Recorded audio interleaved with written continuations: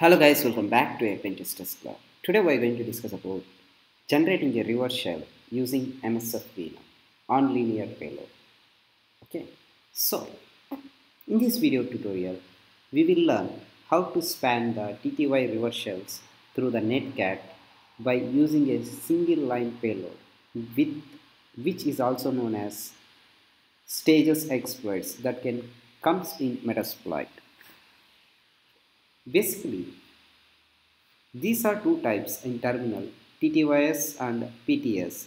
TTYS are the Linux or Unix shells, which is hardwired terminal on serial connections connected to a mouse or a keyboard, and PTS is a pseudo TTY terminal and get the copy of terminal on network connections via SSH telnet. So let's start. I just use only two things here. This is my attacker machine and this is my thing. Okay, uh, I use my main system as a victim. Okay, so now let's come back. So now in this, I just type open a terminal. I just type msf console.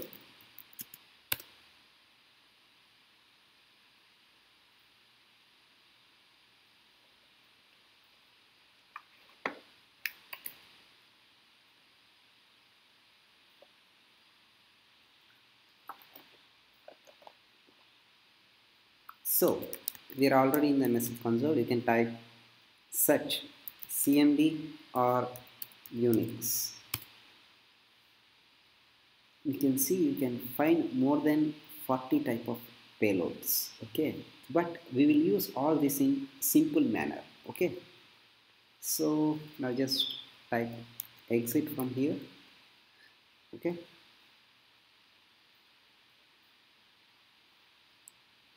so now I want to use in the bash shell. So in order to compromise the bash shell, you can use the reverse bash payload along with the Msfvenom. So I type Msfvenom. So this is a bash. Okay, I just type reverse bash. Unix reverse bash. So here, so I just use only the cmd Unix reverse bash. I type my local IP address and port and shell. So it will generate the payload for me.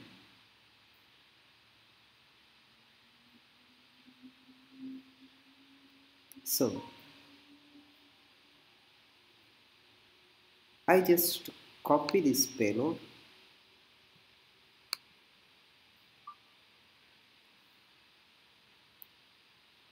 and I just come back and open and paste it, and I just need to enter. That's it. It shows a bad file. Okay, but I need to type netcat listening. So now I need to type the same thing.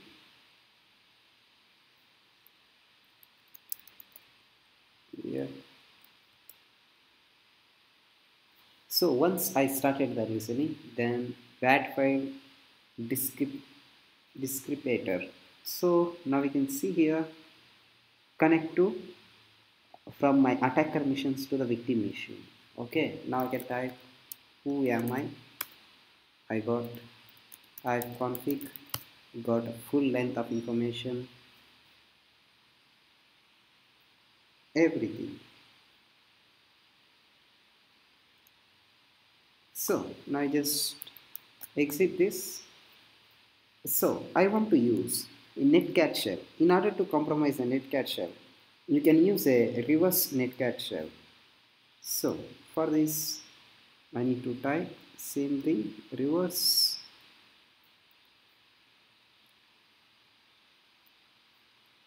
I just type only reverse netcat. Then I just use here now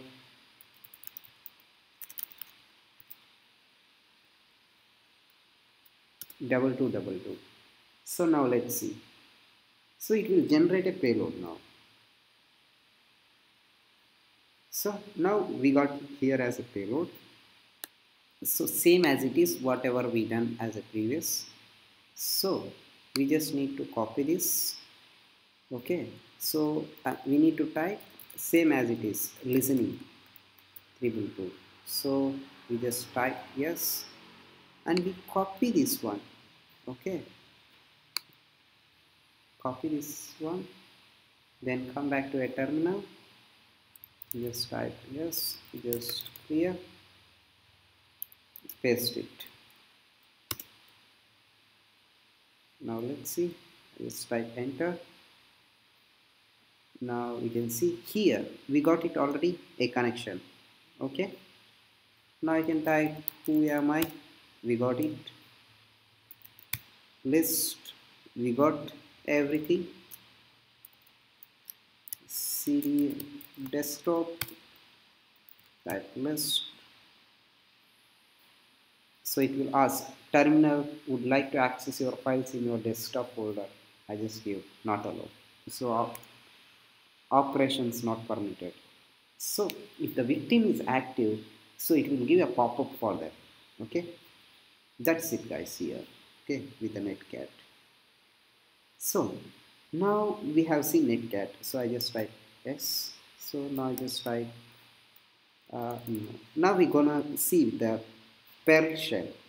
So in order to compromise the Perl shell, you can use a reverse Perl payload along with Msfvenom. So we need to type here in the netcat place as a Perl, Perl, Perl. That's it. And we need to change the port. That's it here. You see, 3 will. And it will generate a payload now. You can see. So here payload is generated same as it is. Netcat listening port is 333 and come. So now you can see listening on any 333. So we just need to copy the entire of the Perl code. Just copy. Then come back to here. Then you just need to type clear. So we need to paste this Perl code, then type enter. Now either we can see, yeah, it's connected. You can type a list. We see many things we got it. See public, type a list. Have many things you can got it here like ifconfig. Many things you got it from here. Automatically you can exploit it here. Okay.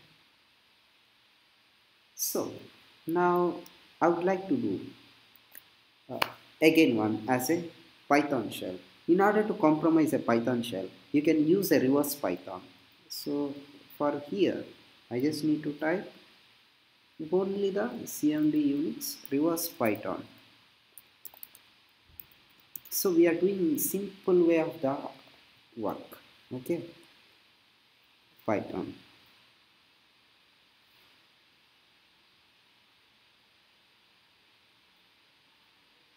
So here we got the Python code. So same as it is. Sorry, but I want to generate. I forget to put. I want to put in another port 344. Okay, so I generate the 344 port.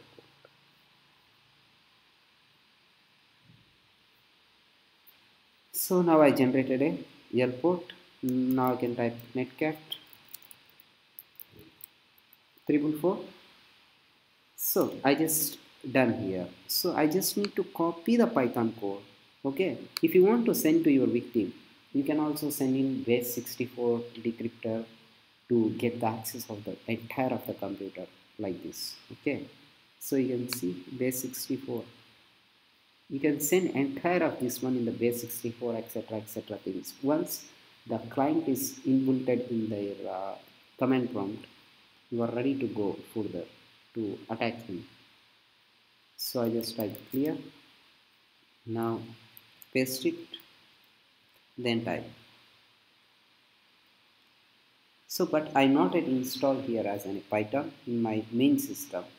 So this is the wrong way to execute it, but uh, I not yet installed here in a Python. So let me show you. Here you need to install a Python program. So I not yet install the Python program. That's the wrong way to execute, to show here. Okay. So this is not a matter. If you install in the Python, you can go further. So now you'd like to see uh, Ruby shell. So I just clear this. I just see what is the Ruby shell. In order to compromise the Ruby shell, we need to type in the same of Msfvenom, Payload, CMDR, Unix, reverse shell, the Python place, Ruby. That's it. And you need to change only the port with your IP address.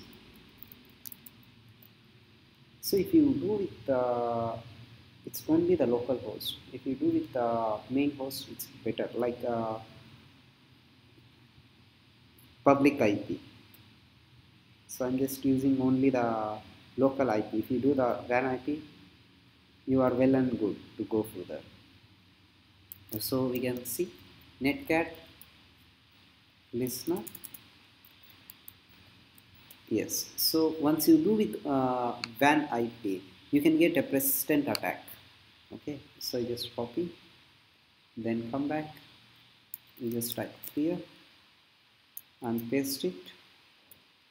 Now you can see this was done.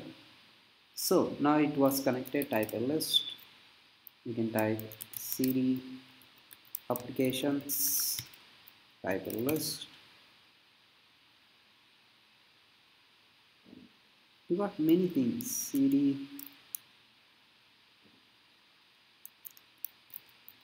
downloads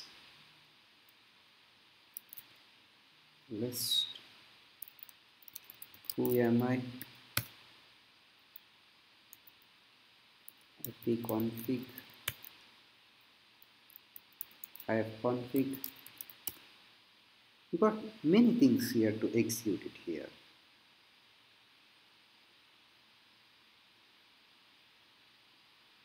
So now you just execute this one. Now we go for netcat gapping as a traditional way. In order to compromise a command shell, you can use a netcat gapping payload along with the Msfvenom. So here we need to use Msfvenom minus P payload with the CMD Unix reverse netcat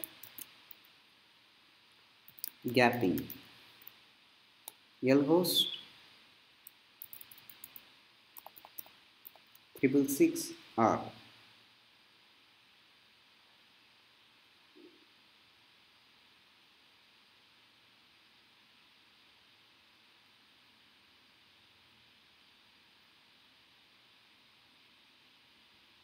So now you just type yes.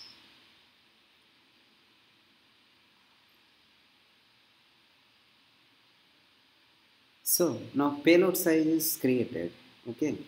Now in order to access a bin SH shell of the target system for compromising a TTY shells, firstly we had access of the PT terminal of the target through SSH. Okay, so we need to type here in the same thing.